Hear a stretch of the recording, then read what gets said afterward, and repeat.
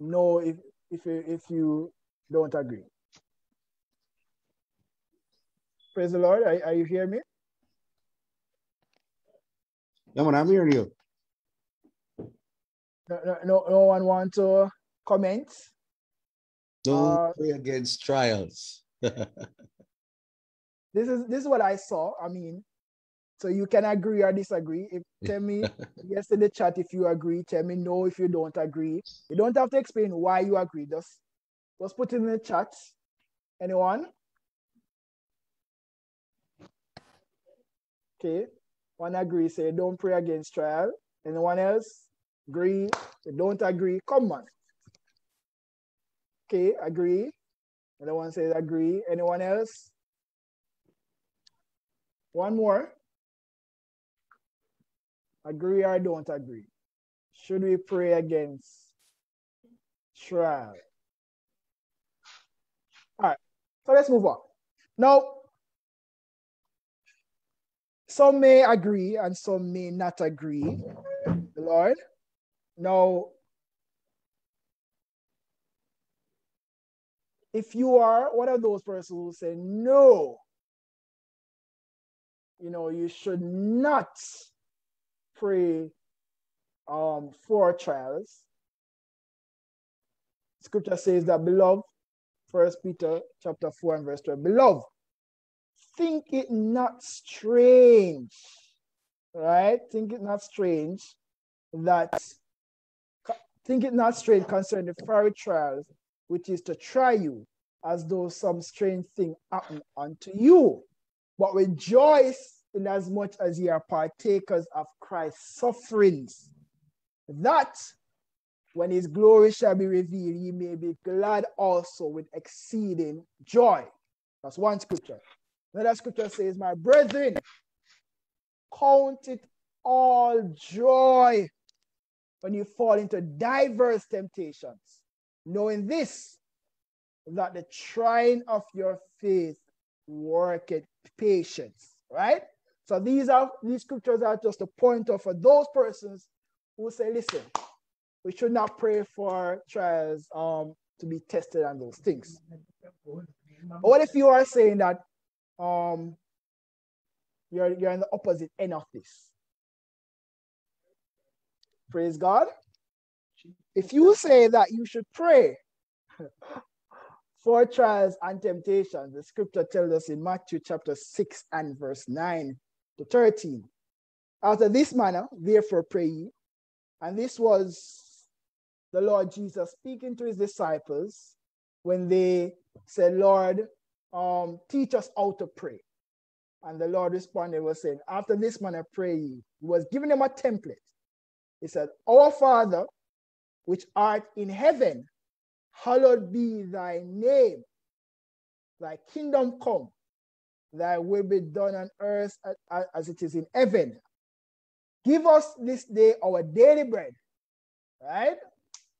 And forgive us our debts as we forgive our debts as we forgive our debtors, right? And lead us not into temptation. This is the key line. Lead us not into temptation. So Jesus was telling the disciples that when you're praying, pray that the Lord does not lead you into any temptation, but to deliver you from evil. Right? Now, if you're following me, if you notice what I did there, for persons who will say that, yes, you should pray for these things, trials and testings, I show you scriptures that goes against it. And for those who say, no, you should not pray, then I show you scriptures against that as well. And I deliberately did that because many times when persons are studying the scriptures, they find scriptures that seemingly contradict each other. And they say, you see, Bible confusing, contradict each other. And that is not necessarily true. The Bible must be studied as a whole, right? It is in harmony. But many times persons don't understand why or how to harmonize the Bible and how everything goes together. Praise the Lord. Is everyone hearing me clearly? Everyone hearing you clearly. Great. Now, so how do we put this together, right? In the first part, they were saying, beloved, think it not strange that concerning fiery trials, Peter encouraged us, don't worry about those things. James, I say, count it all joy when you fall into diverse temptations. But then Jesus will say, listen, man, I pray for them things here, right? So how do you put all this together? It's simple. Jesus was telling us that do not pray for these things. Pray that the Lord lead you out of temptations and deliver you from evil. But if you do find yourself in those things, right, count it all joy, right? Because what? Knowing this, the trying of your faith worketh patience. Praise God. But what I'm trying to get at tonight is that while you should pray that the Lord will lead you into temptations and any tests and trials, and don't get me wrong, not that you will never face it as a Christian, that is expected. First Peter tell you about these things, right? But there are times when we run into testings and trials because of our mouth. Proverbs chapter 6 and verse 2 says, thou art snared with the words of thy mouth. Thou art taken with the words of thy mouth.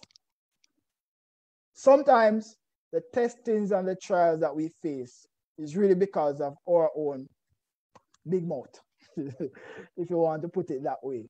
We get ourselves into trouble. Our mouth put ourselves into trouble. I remember the topic tonight is watch your words. Praise the Lord. But what am I speaking about? You want examples. All right, no problem. Luke 22 and verse 31, it says, the Lord said, Simon, Simon, behold, Satan hath desired to have you, that he may sieve you as wheat. Now, most of us will be familiar with this passage of scripture where Jesus was talking to his disciples and he warned Peter of what the devil wanted to do with him. He wanted to sieve him as wheat. Praise the Lord. And now, many times when we read this passage of scripture,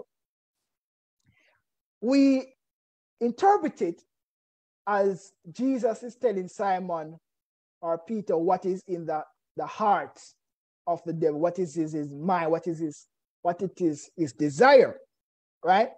But that was not necessarily what Jesus was trying to tell Peter here. It was not a mere desire, right? It was more of a request. The Greek word that it was used for hath desired in that verse of scripture, I mean, you can see it here. I won't even bother try to pronounce it. That's God. But it means to demand for trial. So what Jesus was really telling Peter was that Satan had made a request of God to test him. That was what Jesus was trying to disclose to Peter. Listen, Peter, the devil, he went to God. I must say, look, just give me a minute with him. Just may I tell you, say, you see that one Peter there? Yes, man, just give me a minute with them. I mean, I tell you, say, him going to deny it. Right? That is what Jesus was telling Peter. Now, remember, right? I tell you that this topic is watch your words. Now, but even before I go there, I said that based on the Greek word, this is what it means. It's to demand for trial, right? When you look at some different translations, this is what the King James Version says. I read earlier. And the Lord said, Simon, Simon, behold, Satan hath desired to have you, that he may sieve you as wheat.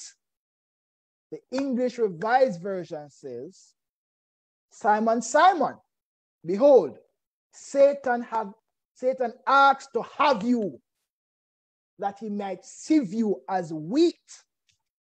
The Young's literal translation says, and the Lord said, Simon, Simon, lo, the adversary did ask you for himself to sieve you as wheat. And finally, the Amplified Version says, Simon, Simon, Peter in bracket, listen, Satan has demanded permission to sieve you, all of you, like grain. So, in this verse of scripture, right, he was trying to highlight that the devil can request of God to put you under testing and trial, right? And because the Lord knew this, and many persons may not have understood or realized this, in the Our Father prayer, there was a line that we read earlier that says, pray that the Lord, that you are not lead into temptations, right?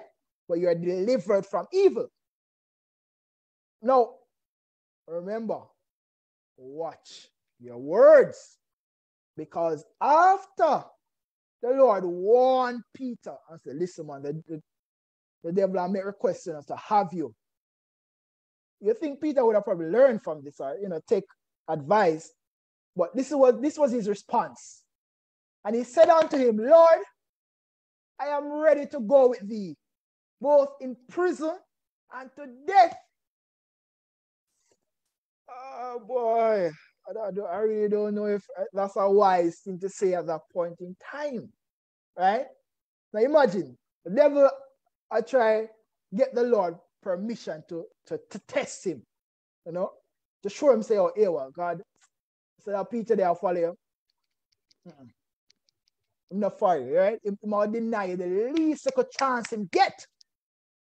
And Peter responded, but Lord, I'm ready to go with you both to prison to death. The scripture doesn't tell us exactly when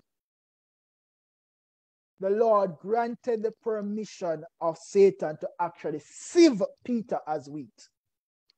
Right? But I'm pretty sure this statement that Peter used most likely was used against him. Because if the devil make request, he must say, Lord, you hear what him say? God, you hear what man say? Man say, he's ready for both you both in prison and in death. I don't believe him, Put him through the testing and see what will go on. Right? Most likely the devil used these very words of Peter against him to get permission to sieve him as wheat. And what did the Lord respond? Jesus responded and said, I tell thee, Peter, the cock shall not crow this day before thou shalt thrice deny that thou knowest me. And we know the story well. When Jesus was taken into questioning, and when he was in questioning, and they were saying that, a lady come and said, aren't you one of his disciples? He just said, no, man. What's that about? Jesus, first me you don't name me. All right? The other one come again, no, man, no. I sure see you with, I said, brother,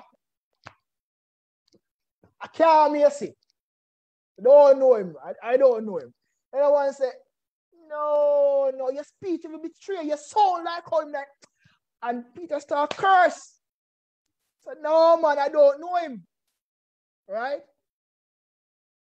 Watch your words. Because your words can get you into trouble. Right?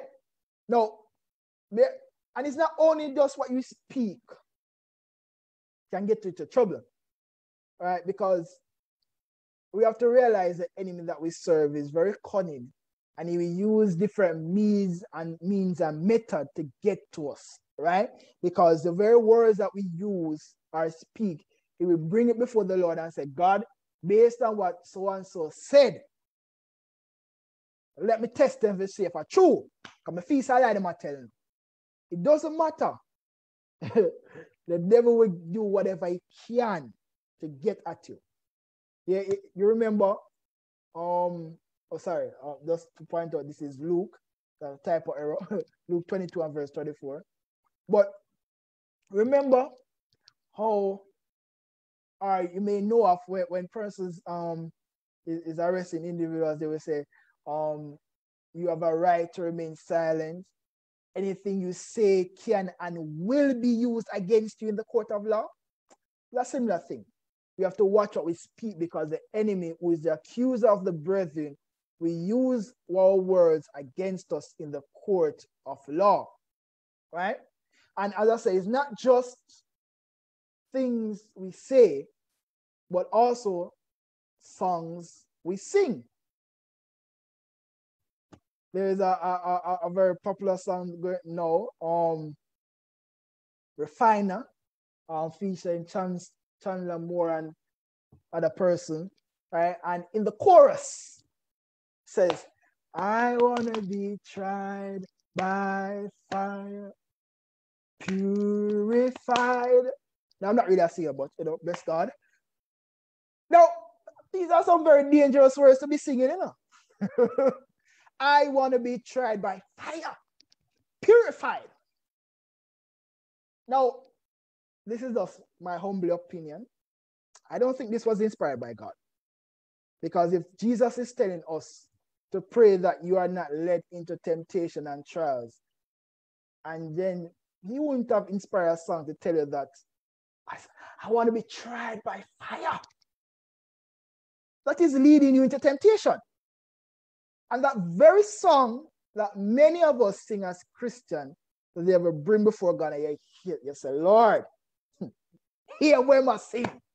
Here where sister so-and-so I sing. I want to be tried by fire. Now remember, Lord, you create the fruit of the lips, so grant me the request that I may try them by fire. I will get into some problems in our life. I will say, God, why me? What are you singing this song? Watch your words. Watch your words. Right? Do not be rash in your words. Even the songs you have to sing, you have to be very careful, because our enemy is very cunning. And him have these agents out there. We make them sing gospel song, and we take it as gospel. And it's not really gospel. It sounds like gospel. We sing it. And in it are lines that can get us into trouble. So yes, Lord, you hear them say that, they want to be tried by fire. Right? Here's another one. Praise is what I do. Hallelujah. And now, here's the thing. This man is saying that he praised God. And I know we should praise God, Yes, I agree that we should praise God in good time and bad time. Right? But let's be honest. It's hard to praise God when you go through some trials. It does hard. Right? It is hard. Now, that being said, we should try, no matter what situation we are in, to give God praise. But that doesn't mean you and your part to be saying, Lord, I vow to praise you. Right? Through the good and the bad. I praise you, whether happy or sad. Like, you're really listening to your words? What you're saying? Because when we say this, you better be sure that the enemy is going to rehearse our words before God and say, God, you hear what them say? Give me a chance. Let me bring some sad time in your life to really prove if they're going to praise you in the sad time. Now, remember what I said before. Don't misinterpret what I'm saying. Good times, bad times, give God praise. But be not snared with your words. And if you open up your mouth and say, God, I vow to praise you in the good time and bad time, no. Let your actions prove itself. Don't run in with your words. But what the word of God tells us, right? Ecclesiastes chapter 5 and verse 2 to 4, it says, be not rash with thy mouth, and let not thine heart be hasty to utter anything before God. For God is in heaven, and thou upon earth. Therefore, let thy words be few.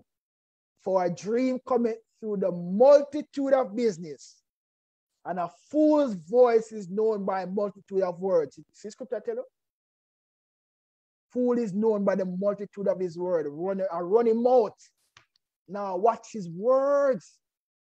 Verse 4 says, for when thou vowest a vow unto God, defer not to pay it, for he hath no pleasure in fools.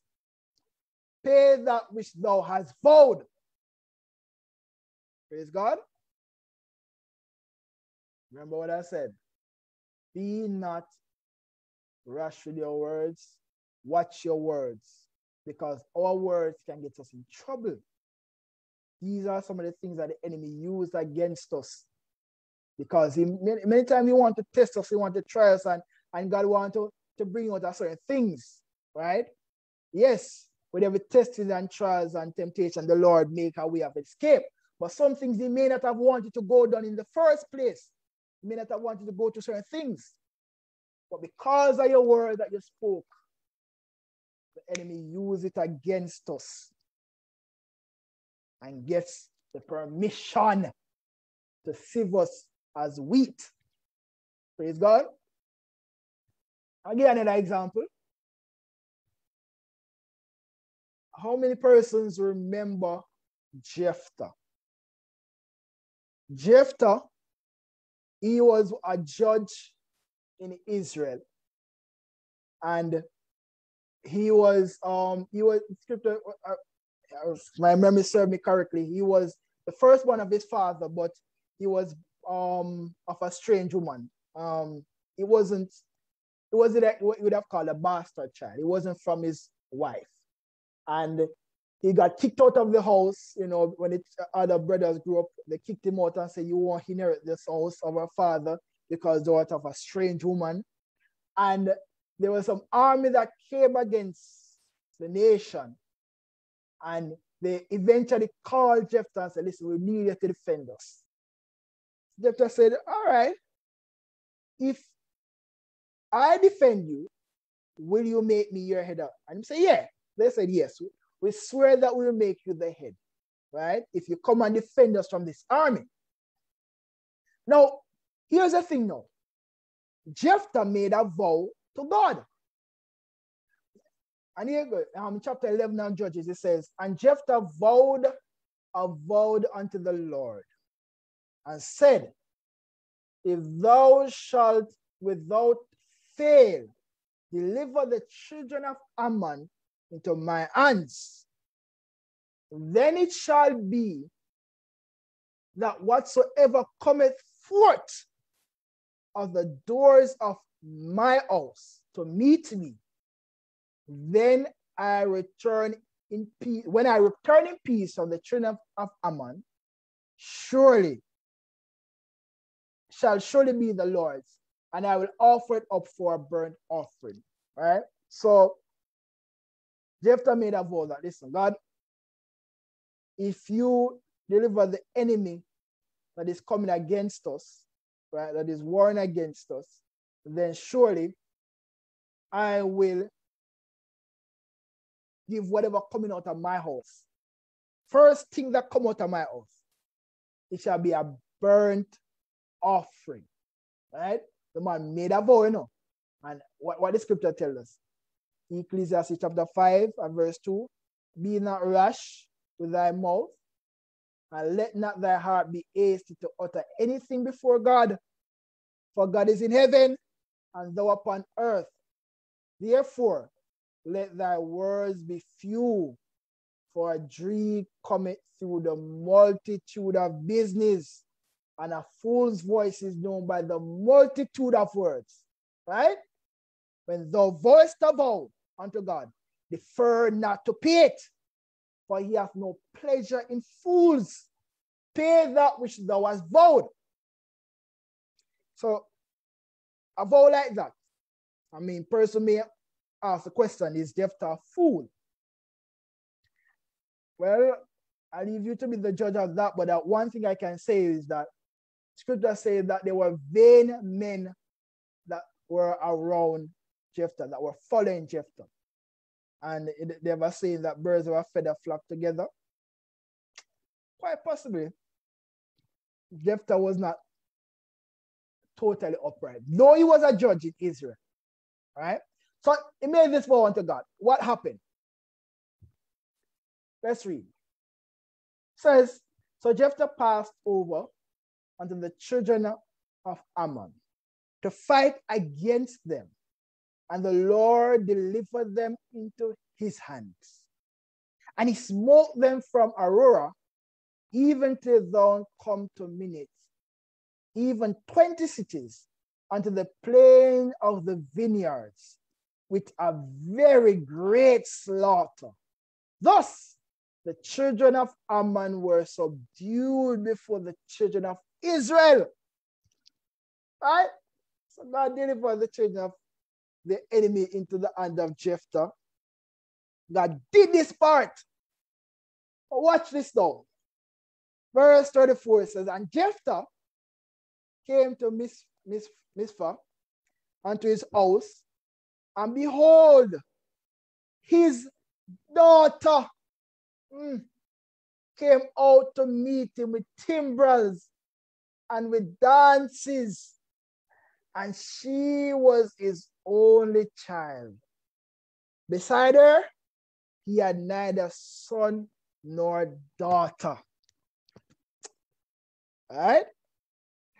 And it came to pass, when he saw her, he rent his clothes and said, alas, my daughter, thou hast brought me very low, and thou art one of them that troubled me.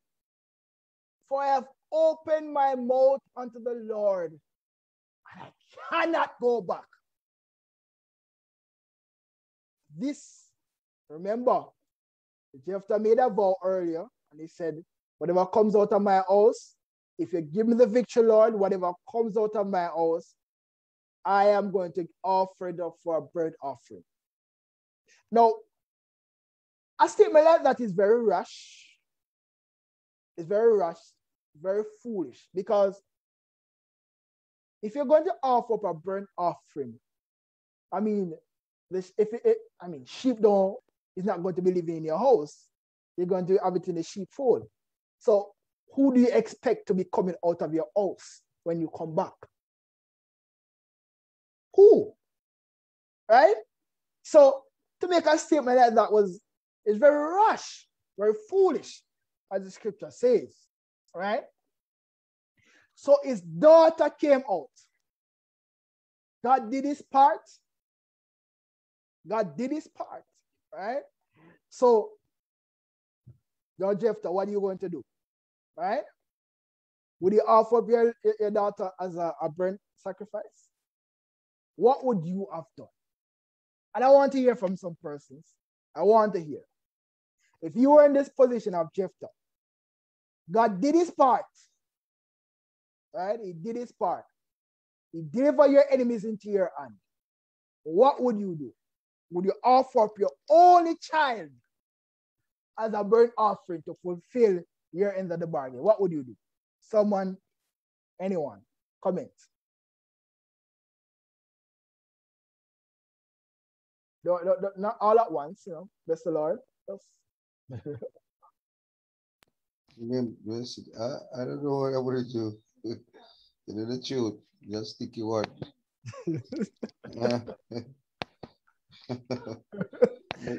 Give allow others to say something. I see Danet Finley come into the chat and she was saying, this is a hard choice. Yes, it is. It is a hard choice. I agree with you.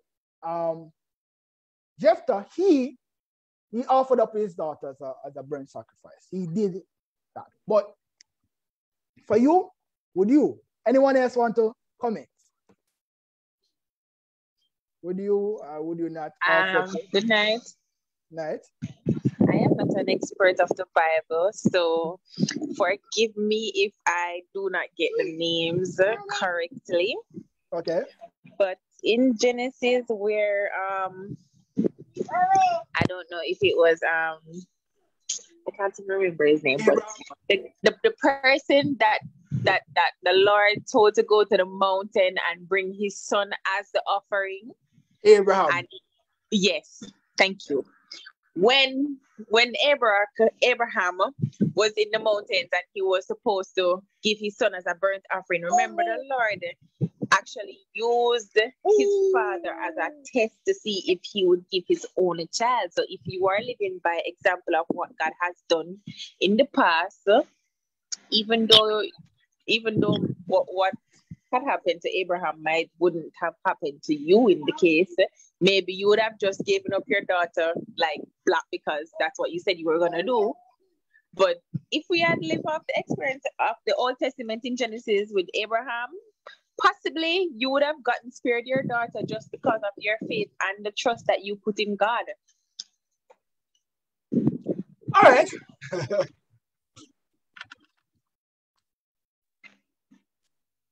That is a good response. Good response. I wasn't going to go to Abraham. I mean, I kind of deliberately left it out of the slides. But since you brought it up, I think I'm going to have to deal with it. All right. In James, the book of James, it says that James chapter 1 and verse 13, it says, "Let no man say when he's tempted, I am tempted of God. For God cannot be tempted with evil, neither tempted he any man." Right? Now, here's the thing. If God cannot tempt any man with evil, the question you have to ask is, how was it then God was able to tempt Abraham? Because the scripture clearly tells us that, God tempted Abraham. Or he could say, put him through a test or a trial. Right? And he told him, offer up thy son, thy only son, Isaac, as a burnt sacrifice. And I wondered about it. How was it this possible? Because there has to be an harmony between the word of God and, God said him don't tempt any man. So how is it then now he would have asked Abraham to tempt? And the question you have to first identify is, what is considered to be evil? Right? What defines something as evil? Now, what defines something as evil is whether or not it goes against the word of God. Praise God. That is what it is defined as evil. Now, at the time when God said to Abraham, go and offer up your son as a burnt sacrifice, there was no word, whether spoken or written, anywhere as any reference that said God did not like or hated child sacrifice. There was nothing there. Nothing existed. So, in a sense, at that point in time, technically, now watch me, when God was trying Abraham, it was not considered to be evil. Right? Now, because God had not yet revealed his will concerning that. In Deuteronomy, I think I had a reference here. I think it's chapter 29 and verse 29. Forgive me if I'm wrong. It says, I'm just paraphrasing. It says that the Lord God, let me find it so I can quote it.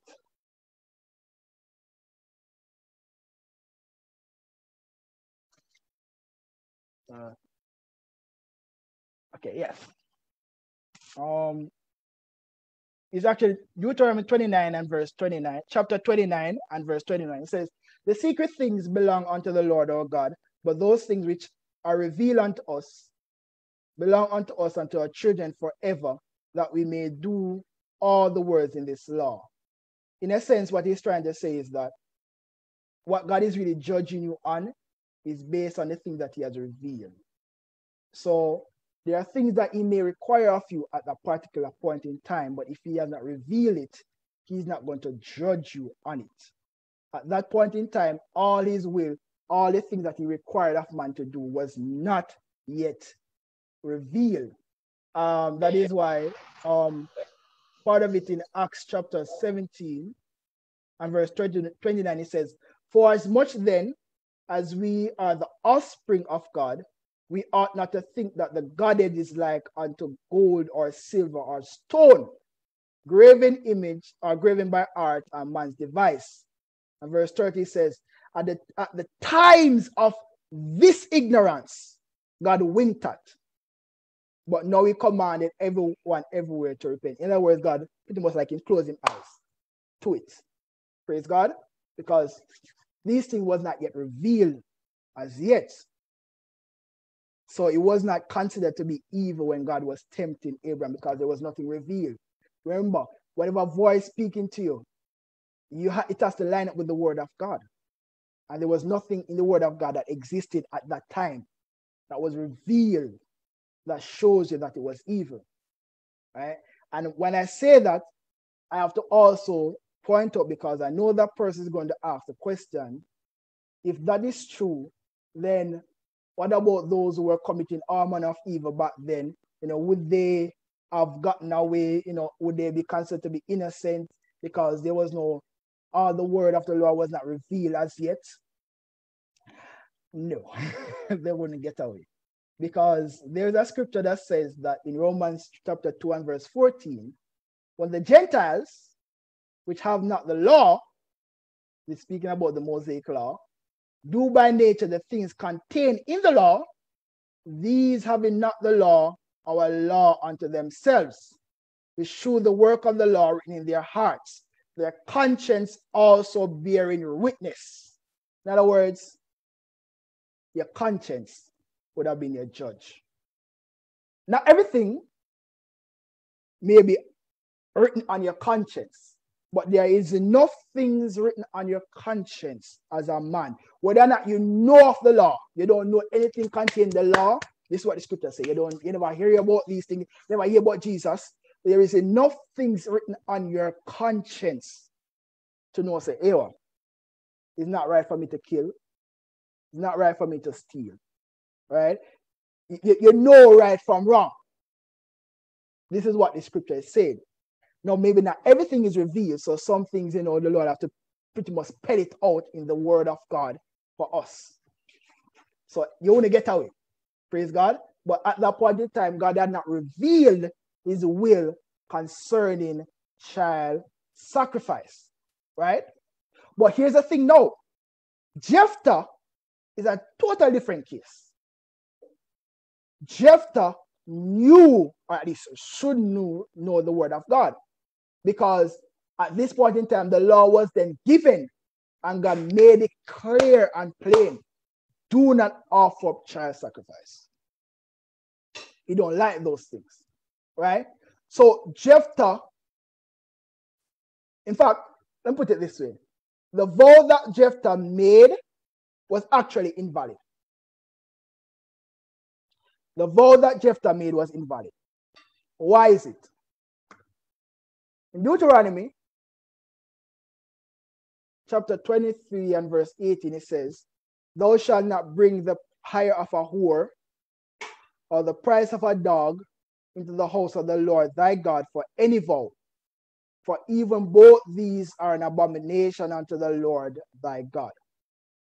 Now, the thing that you have to understand is, we aim to keep the spirit of the law, right? And not just following the letter when it comes to the word of God.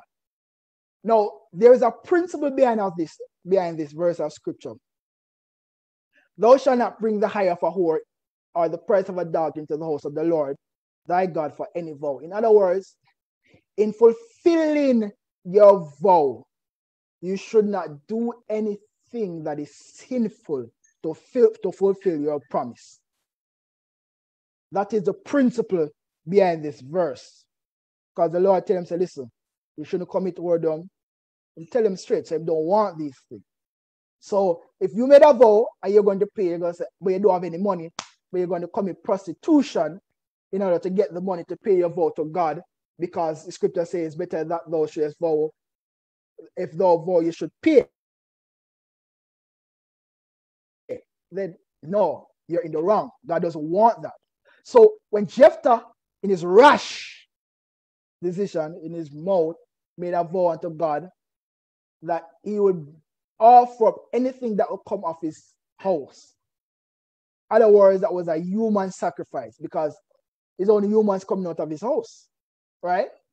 That vow was invalid because God would not have accepted a sinful thing like that. Yeah, God delivered the enemy to his hand, but that has nothing to do with the vow. It would have been invalid. It's invalid. So he was in the wrong. Praise God. So again, you have to be careful of the words that you speak. You have to watch your words because your words can get into trouble. And the Bible warns us. It says in Proverbs 13 and verse 3, he that keepeth his mouth, keepeth his life, but he that openeth wide his lips shall have destruction. Wherefore, my beloved brethren, James 1 verse 9, let every man be swift to hear, slow to speak, slow to wrath. Proverbs 18 and verse 21 says, death and life are in the power of the tongue, and they that love it shall eat the fruit thereof. So whatever that may be coming of it, right? Isaiah 57 and verse 9, it says, I, speaking to the Lord, create the fruit of the lips. So the things that you speak, right, God will create. So you have to be ensured that you're speaking good things and not speaking destructions. And finally, Matthew 12 and verse 37 says, by thy words thou shalt be justified, and by thy words thou shalt be condemned. So the things that you say, I believe there's another scripture that says, every idle words that man speak will bring into judgment on that day. So you see, you have to be very careful. Watch your words. And I just want to leave you with these final words by Benjamin Franklin. He says, well done is better than well said. And naturally, I believe he was speaking about it is better to, let your actions speak louder than your words. Do the work. And in that same breath, I would like to take the interpretation and say, listen, don't be rash with your words. Don't be quick to speak and utter things out of your mouth that will get you into trouble. It's better to prove your loyalty to God by your actions than by uttering words about, Lord, if this come and this happen, I'll be able to serve you and all this. Let your actions prove it. Don't, be not quick, be not rash with your words. Praise God. And at this time, I'm going to open the floor for there be any questions that person may have, they may want to ask pertaining to our lesson tonight.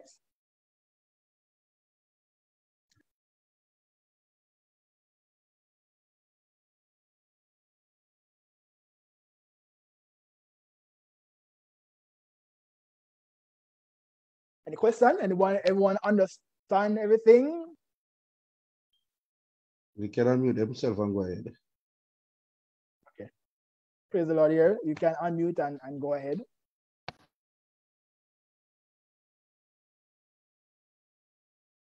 No question. We all understand everything that I was saying very clearly. Bless God. Scripture was clear.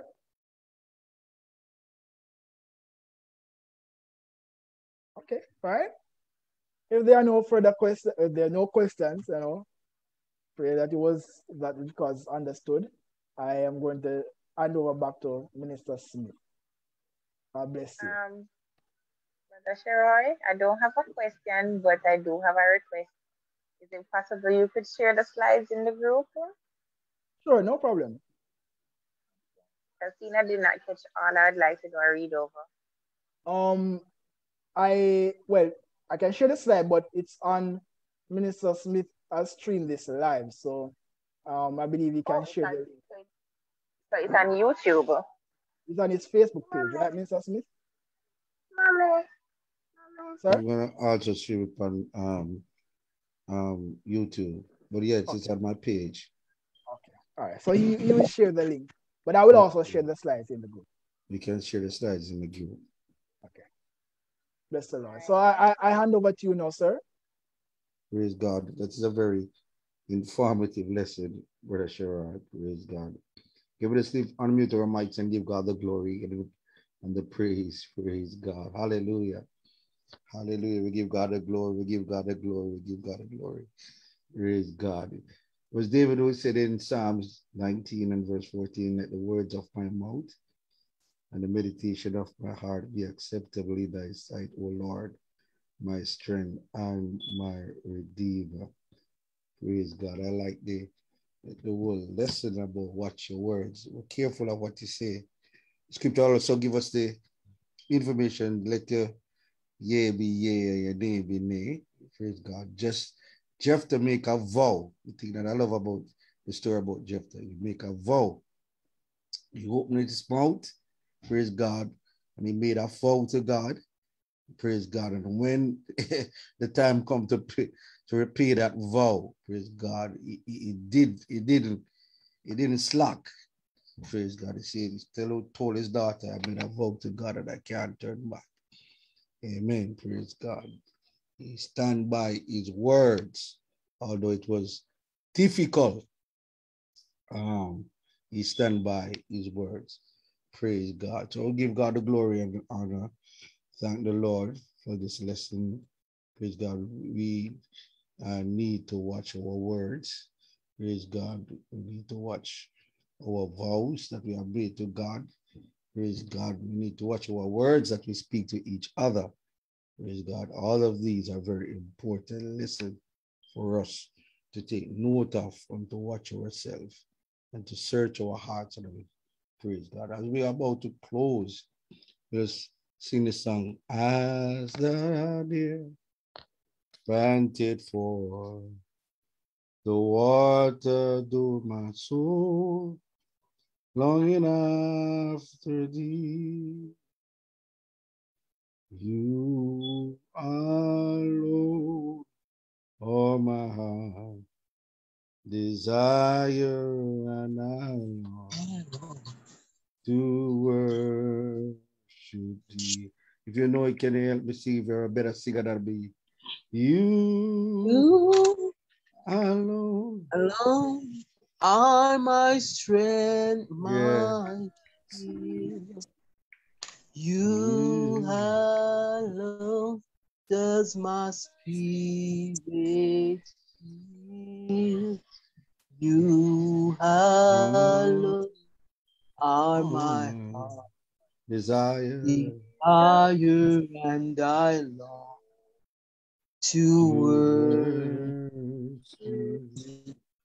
One more time. You alone are my strength, my shield. You alone may my spirit heal. You alone are my desire, and I long to worship. One more time. As the deer panted for the waters, oh my soul longed after thee. You alone are my heart desire and I long to worship thee. You alone are my strength. You alone are my strength, my shield. my shield. You are alone my spirit You heal. alone does my spirit heal. Yes, you You alone alone are are my my heart desire, desire, and and I I long to worship thee. Praise God. Hallelujah. Can we all unmute our mic and praise the Lord? Praise God. Praise the Hallelujah. Lord. Thank Praise the you. Lord. Hallelujah. Hallelujah. We give God the glory. Alone are my We give God strength, the my glory. shield. Give God the glory. Praise Hallelujah. God. Thank you, Lord. Thank Thank you. Praise you. God. Praise God. Praise God. Hallelujah. Praise Lord. God. Thank Hallelujah. Praise Him. We thank thank those you that for are your still coming in. Praise God. hallelujah. Hallelujah. Hallelujah. Praise God. Hallelujah. Hallelujah. Lord. Praise God. Give God the glory. We thank those that are still coming out on the platform. Praise God. But Hallelujah. praise God, we are wrapping up tonight. Praise God. We give God the glory over an excitement Bible study tonight about watching our words. Praise God. You can watch a recap. Praise God on Facebook, and I'm going to put it on YouTube for those that didn't get the chance. Praise God. Some of you are late. Praise God. But we give God thanks that you're still come on the platform. Amen. Praise God. At this time, we're going to be wrapping up. Praise God. I'm going to ask, praise God. Ask Sister Daly. Praise God. Your mic is on. I'm going to ask you just to dismiss her, Sister Daly, in Jesus' name. Hallelujah. Hallelujah. Hallelujah. Lord, we give you thanks for tonight. God, we lift you up. We praise you. We thank you for your many blessings. Great is your faithfulness, Lord, to us. Morning by morning, new mercies we see. All we have needed, your hands have provided. Great is your faithfulness towards us. Lord, tonight we just want to give you thanks for this Bible study. I want to give you thanks for your male servant, Brother Sharoy, Lord. Thank you for speaking through him. Lord, thank you for giving us words of wisdom. Oh God, words for us to think on. Hallelujah, God. You say we should hide your words in our hearts that we may not sin against you. And Lord, tonight I just want us to be doers, not just listeners of the word, but doers also, Lord. Help us, whatever we do, in words and in deeds. Hallelujah tonight, God. We just want to give you thanks for every member on this platform tonight, Lord. We thank you for our visitors. God, we pray that you will strengthen their hearts. God Almighty, we pray that those who are not saved, that they will capture your words in their heart, Lord God, and make a change, a turnaround before time turns to eternity. Because God, eternity is too long for us to be wrong. So tonight, God, as the signs are everywhere, it's alarming, it's getting louder. God, I pray that your people, God, that we will seek you and dig deep and have our lamp trim and burning bright. That God, if you should put in your appearance, we will be ready. Whenever you put in your appearance, God will be ready. And if we should be ushered out of this world, God, with everything that is happening, these are perilous times. God, perilous times are here, that we will be ready. The whole focus is for us to be ready, not getting ready, but be ready. So God, help us as we go from day to day to lift the bloodstained banner high and to let you be our everything, let you be our focus. Oh God, because everything else can wait. But Lord, we must have you. We must have you in our life. You must be effective in our lives, God, and help us to shine bright in some dark areas, in some dark places. Oh God, help us to lift you up that men can see your good work and glorify you. Lord, we give you thanks again. And we say amen. And if there's anything we fail of asking tonight, fail not to grant us, because you're the God who give good gifts, shaken together, pressing down, and running over. And we say thanks in that name that is above every other name. And everybody say in Jesus' name, amen.